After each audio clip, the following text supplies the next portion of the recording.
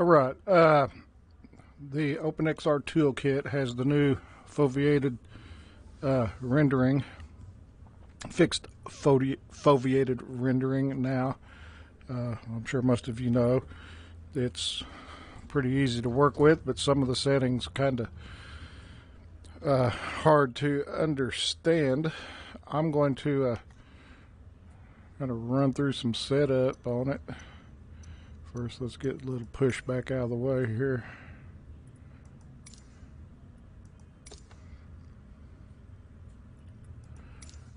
Where we can see something.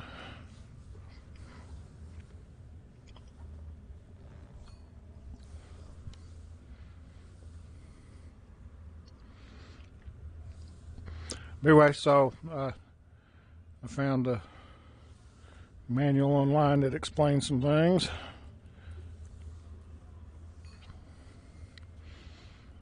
So everybody's going to be a little bit different on how they set it up, but it does really make a difference.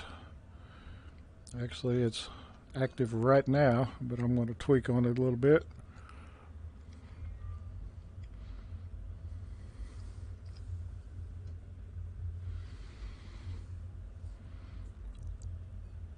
Dude, I didn't know you were standing right there. Oh.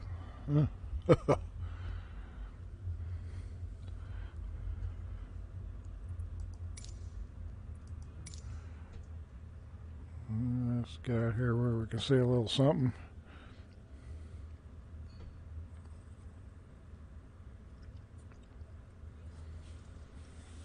So it's a great little tool.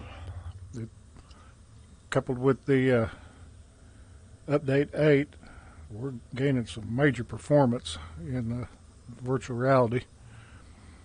I run a i9900 running at 4.8 gig water cooled, 32 on the RAM, and I'm running a 2080 Ti.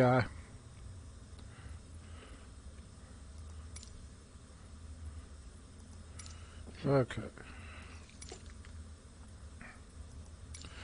So the way this works, I gotta grab my keyboard here.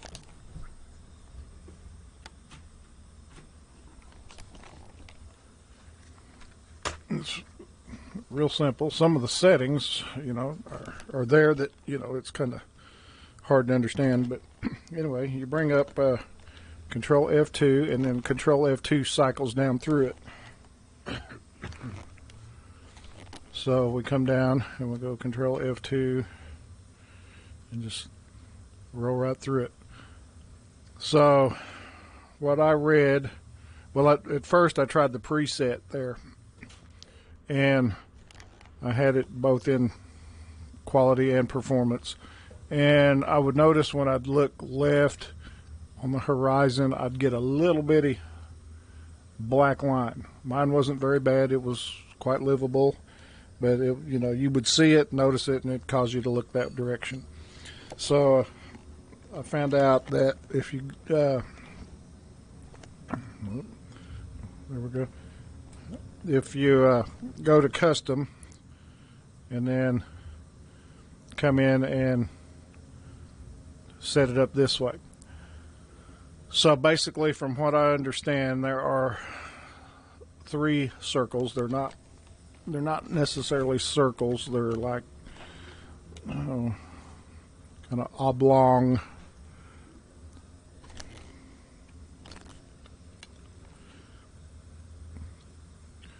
Let's see. Kind of oblong. So anyway, the inner ring is basically untouchable.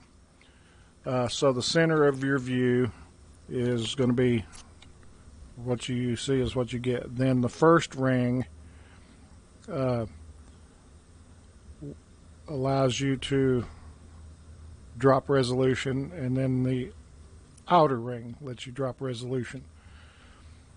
So right where your eyeball is looking, right in the middle, you're going to get, I assume, sharper, because the other is less resolution.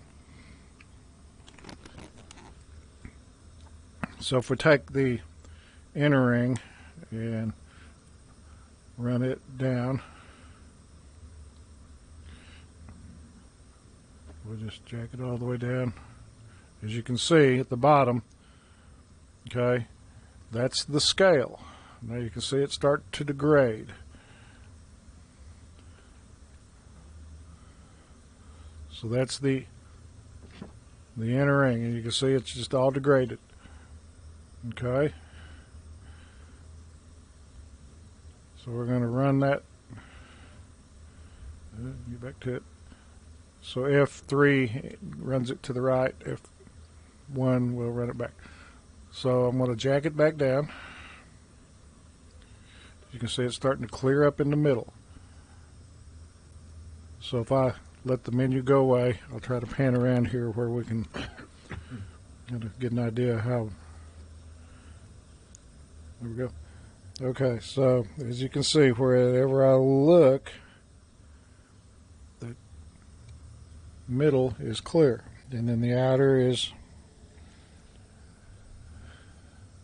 degraded, lower resolution.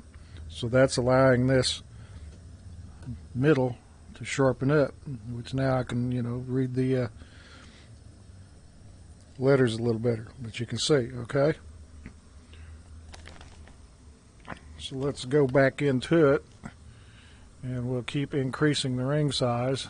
I had it about 90. I was just trying to figure out how it worked, and basically I had to go get the manual, and then we'll get into the resolutions here next. Okay, so as you can see at about 70, it really starts going away. Get back to it. So if I run it, okay, so there's 56. I can see it pretty good pronounced. So, yeah. If I run that up,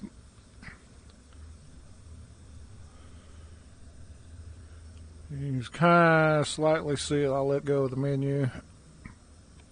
You can see just a tinge of it on the very outer edge. I'm not sure how much of this is capturing on the OBS, but if I look around, I see just a little bit of it on the outer edges of things. And when the avionics is up, you'll see it a lot better. But that's not too bad right there.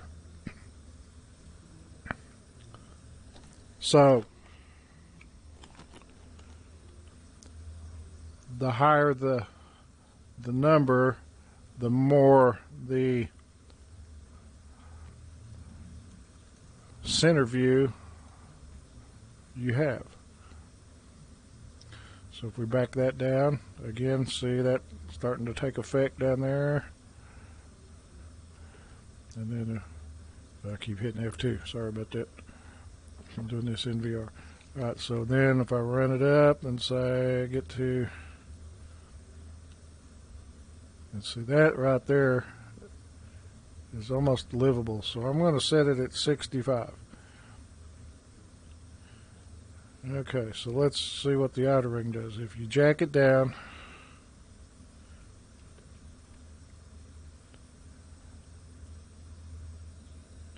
it makes that anomalous look a lot less defined.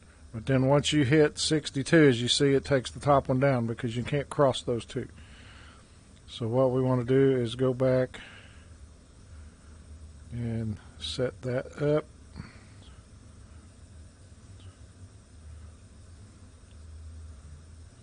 And then we can come back here and jack that up.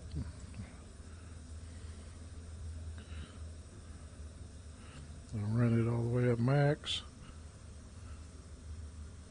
And you can really see it taking effect now.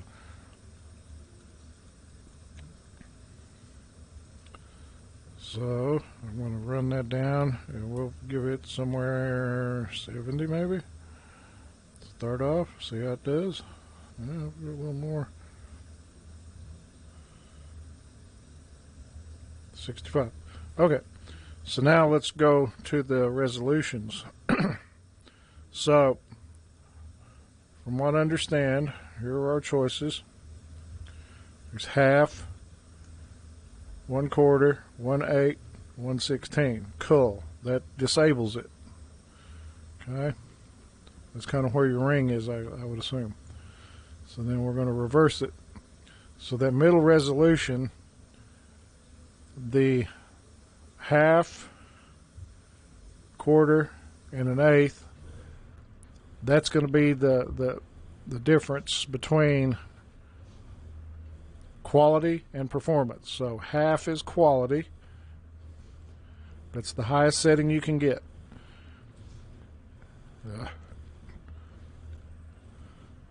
And then if you want to degrade it more, that's performance.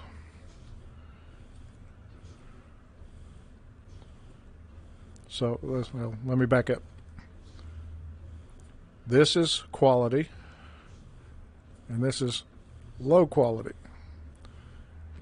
This is performance, and this is low performance, which would be basically you're going to get more performance, I should say. So you got 2 quality settings and 2 performance settings. The higher the setting, the higher the resolution will be. The lower the setting, the more towards performance you will get.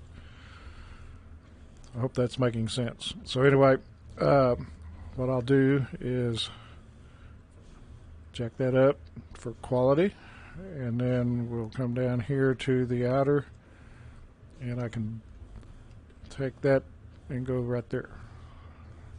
And then now that should overall give me better quality because the visuals look fine. Let me let the menu disappear. All right. So I don't see much anomalies going on. So I'm getting nice and smooth panning and everything. It's a nice and sharp image. So that's really, really nice tool. All right. So there's one more I have not read on yet. This anamorphic. I'm not sure what it's really giving us.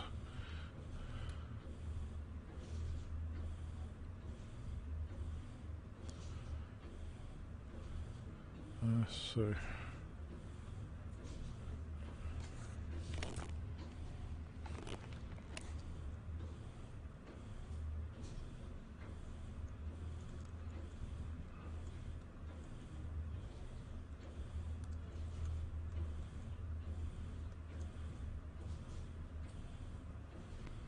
Okay, so it's letting you. Okay, so that's going to let you adjust the pixel. Okay, all right, so I don't want that. All right, so that's what I've learned so far on it.